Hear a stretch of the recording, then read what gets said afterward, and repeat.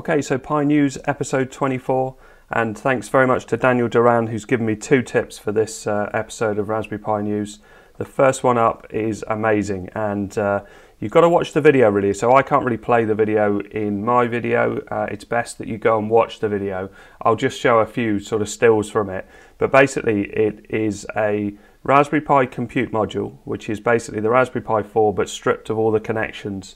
So it's designed to go into smaller builds and boards and be worked on and things like that. I haven't done much on the compute module because it's not really my thing, but it works really well in this project because it means you can build a much smaller device and add all these bits on.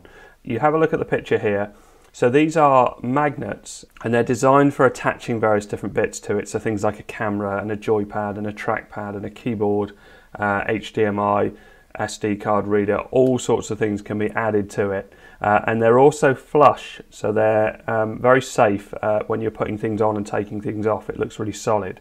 But if I skip on a bit, you'll see here there is a monitor that you can attach to it. You can see the keyboard there as well. Various different maker things that really isn't my thing, but is really impressive.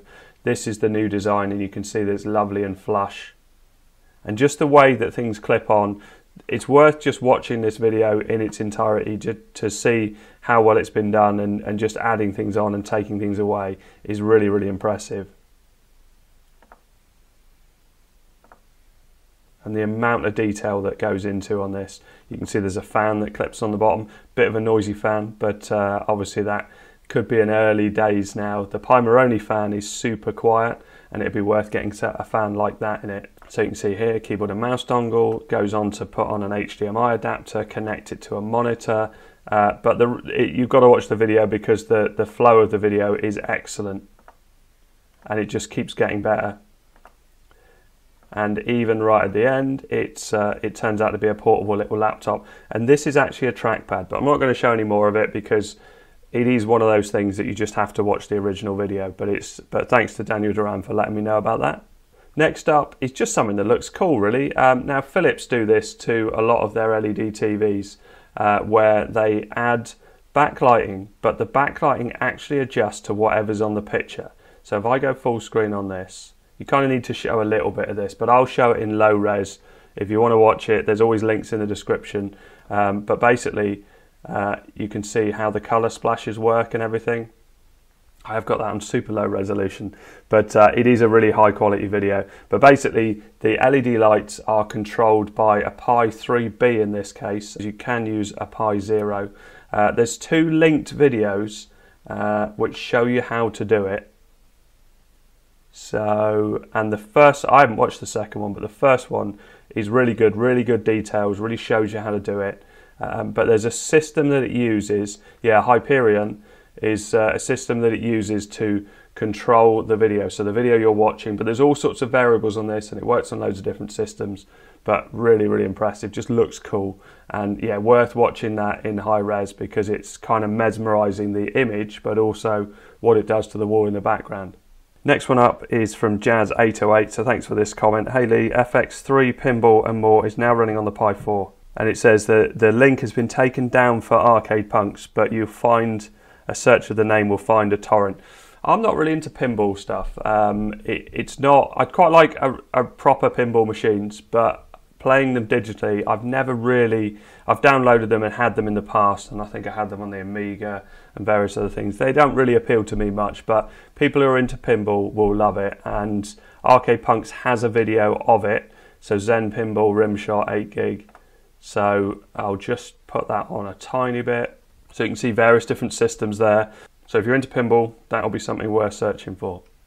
Next one up, Daniel Dorian also sent me a link to Edex-UI, which is this here, and there's a GitHub for it, and I was having a look through it, and it gives you, what it says is like a Hollywood style interface, and it does look cool. You can see here, so there's various different screenshots in this GitHub, and I was looking at how to put it on the Pi, and I was going to maybe explain it in a video. So when I turned on my Twister OS, Pi Apps had an update, and I thought I'll have a look and see if it's available with Pi Apps or Pi Kiss, and Pi Apps has got it. So there's a link in here. This is This is the update that's showing me all the new things that are there since I last did it. And you can see here, Edex-UI is just one of the things on PiApps, so super easy to install. So let's do that update. There's all sorts of other things in there as well. Chromium Widevine, Descent 1, Descent 2, Doom 3, various different things that have been updated. So let's do update now. Didn't seem to do anything, so I'm just going to double click on PiApps and see, maybe it's done it already.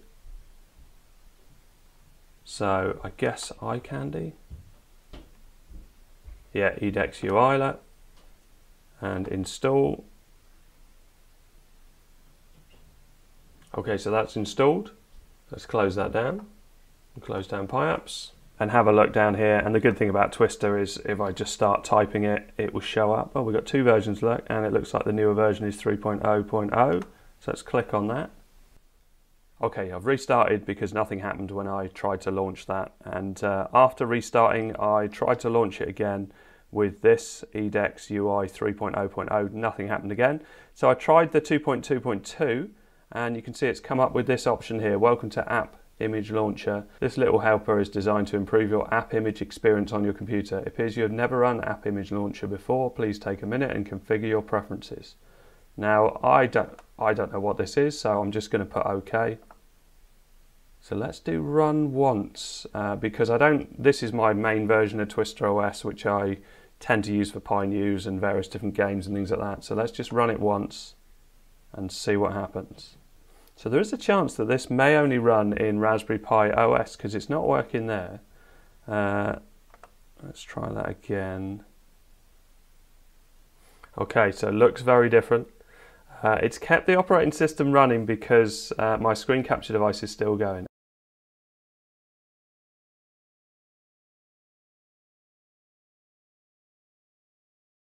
It looks cool and it's got some really cool sound effects to it as well. So we've got all sorts of things here like time and date, CPU usage just looks really nice, memory usage, top processes, and you can see Edex-UI is there. So I guess the folders work. Show disks. Yeah, boot disk. And you hear, I'm going to have to turn the sound up. I don't know if it'll pick up on my... Actually, the screen capture should pick up on those sounds. And we've got an on-screen keyboard here as well. So if you were using it on a touch device, if I put it on my... Yeah, it would look cool if I put it on my 14-inch Raspberry Pi touchscreen tablet. And nobody would know what I was using here. So world view, endpoint, latitude, longitude, network traffic. Yeah, super impressive. Right, I don't know how to quit out of it. I would say maybe if I just type exit. No. Quit. I can always use Alt F4. Oh, new version available. Look. So that's it. Just letting me know. Obviously, I should have 3.0.0 on here as well. Yeah, it does look impressive. I mean, it is just, it's a bit of fun really, isn't it? It's not necessarily an operating system you would use, but the sounds and just the overall look is very cool. And I saw from the site there's various different customization. They're also working on a vertical one as well. So rather than a horizontal screen, a vertical one. So you imagine if you've got all your information on the side of your monitor in this interface, it does look very interesting. Right, I don't know how to quit out of this, so I'm going to do reboot, maybe? Okay, and last up is another great tip from Daniel Dorian. Check this out, really improves Pi performance. And he sent me a link to Hayden James's blog, and it's about using Zram to increase RAM performance. Now, if I scroll down a bit, so Zram creates RAM-based block storage named dev Zram 0 or 1, 2, 3, etc. Pages written there are compressed and stored in memory. This allows for very fast in and out, and also the compression savings provides additional memory. And you can see that it works with all the Pi 4s, and he says he'll be using the Pi 4 1 gig model. Now, I haven't got a 1 gig model. I've got some 2 gig models, and I had initially set this up to do a video last week, but I returned to work from furlough last week, so I've had less time, and I set up 2 Pi 4s, both of them I installed clean Raspberry Pi OS 32-bit. I installed Zram on one and didn't on the other. Started to do the test, but I just ran out of time, and I need more time to do something like that. I wanted to show it side by side and what the performance was, but I wonder if it's going to affect that much on 32-bit Pi OS with 4 gig of RAM. I get it with a 1 gig Pi because you are definitely going to run out of RAM, but I rarely run out of RAM. I don't think I ever run out of RAM on my 4 gig Pi. Now there may be more to it, and there's lots involved in this, so have a look through all the instructions, and there's loads of things you can adjust as well, and you can install it, and the way I did it was just to install it with these 2 lines, and it installed and came up successful and did seem to be nice and snappy. But Raspberry Pi OS on a 4 gig Pi 4 is nice and snappy anyway. And if I scroll down to the bottom, it was this bit here. So my setup went from unusable and freezing to performant and stable. Now I haven't had unusable and freezing on my Pi. It certainly with Raspberry Pi OS 32-bit. So maybe if you're using something like Ubuntu on a 1 gig Pi or a 2 gig Pi, where it's a 64-bit operating system and RAM is very important, and you do get lots of slowdowns. But I don't know yet. I need to look at it more and see what operating systems it's useful for and where it's going to benefit me. But I think I'm probably still going to do that side-by-side test with Raspberry Pi OS, but I may find that there's not really a result from that.